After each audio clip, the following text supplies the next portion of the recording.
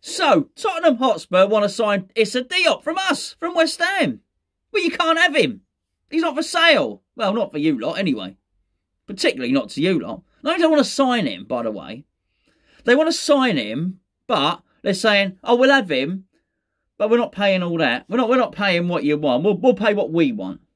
We'll put the value on him. We'll sign him for that. No, you won't. Jog on.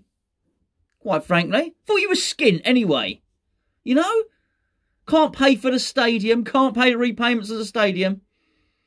Can't pay the maintenance staff. Can't pay the cleaners. Can't do all that. Oh, but you've got quite a few million to buy Issa Diop. Not the 60 million or the 50 million that we want. They might be able to stretch to 25 million. Oh, you got 25 million pound, have you? Oh, that's nice. That's nice. I just don't understand. They were pleading the paupers not too long ago. Now they got money to start splashing around.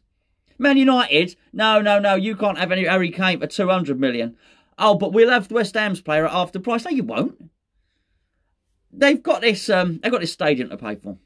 When they're building this stadium, a large part of the stadium build was financed off the back that they might have NFL, that they might have gridiron football in there. American football, sorry.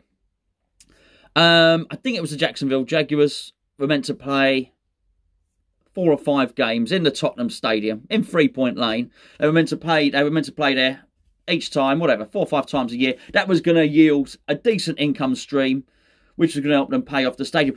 The stadium, part of that stadium was actually designed so as you could fit an American football team in there. They have very large benches, as you know. Defence, offence, there's millions of people on the bench. Lots, big old squads. All right? They've got a bigger squad than Man City, NFL teams.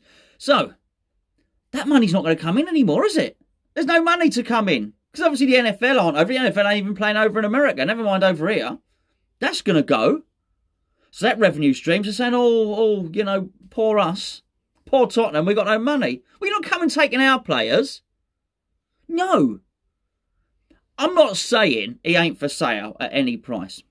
Gio likes to always say every player's got his price. I get it. I understand that. But sometimes you got to pick and choose who you sell to. So, you know, you don't sell to your rivals, do you? Celtic don't sell to Rangers. I know it's slightly different. But I think bearing in mind, let's be fair, Daniel Levy has not got the best relationship with the West Ham United owners. I'm not sure what I can say or what I shouldn't say. But if you Google Daniel Levy, Karen Brady, private investigator, go and read that. Go and read that for a story. My point is you shouldn't really be doing business with them. And didn't somebody say at some point we will not do business with Tottenham again? I'll tell you a little story. Because I've got nothing better to do, quite frankly.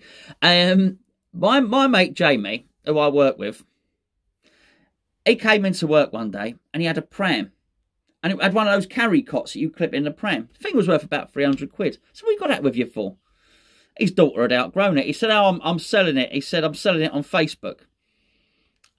He said, the guy's coming down to pick it up off me. The guy turned up.